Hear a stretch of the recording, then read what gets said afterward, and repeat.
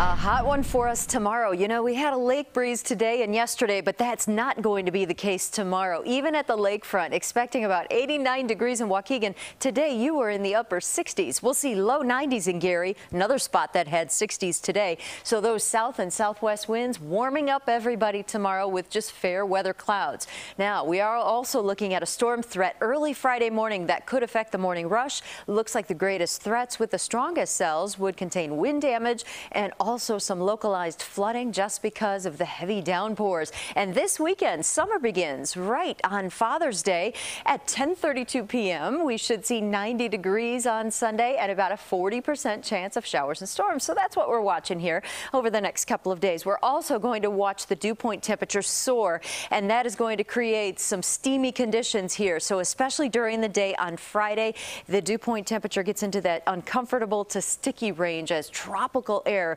moves into the picture. So tomorrow, 90 for Chicago, 101 in Des Moines. That heat is just going to be building across the area with southwesterly winds carrying all areas warm. So 90 tomorrow, that storm threat right around daybreak on Friday, we still will hit 92 degrees. So at this time tomorrow night, we'll watch Wisconsin. Showers and storms get organized there and they line up for Chicago. Here's 3 in the morning, right into 5 in the morning. So the early side of the rush hour on Friday looks most active, and then all of that activity keeps swinging toward northwest Indiana at 7.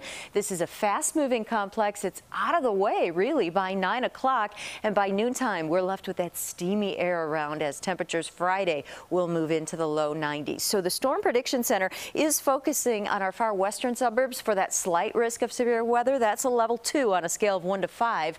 That's because the leading edge of this, right when it moves in, could create that gust front and really give us that damaging wind threat. So the timing on that, here's 10 o'clock tomorrow night, still pretty quiet, but as we get into that 2 to 3 a.m. hour, we're going to watch that first line, the initial line, move into the picture. But 5 o'clock, we also could have some active weather.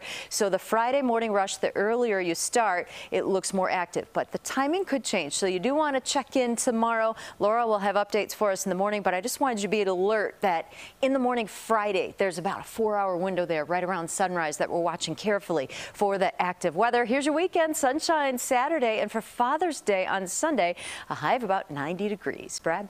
Mary Kay, thank you.